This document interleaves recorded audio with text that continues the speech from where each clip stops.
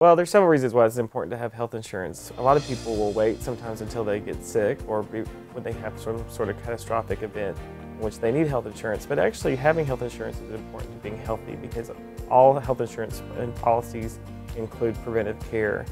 Most policies actually cover also hospitalization and medications and all the things that you need to be healthy, including immunizations. It's fall, and so every October is a period called open enrollment.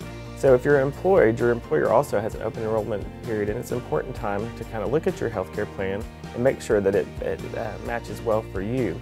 For those who don't have plans or need to buy a plan, they can go to the healthcare marketplace and buy a plan.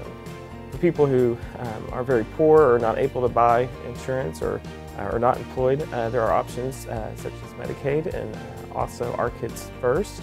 There's actually a lot of different plans available to everybody on the marketplace, and if you go on the website you can look and see what fits best for you. You might also want to make sure if you really like your primary care provider that primary care provider is available on that plan.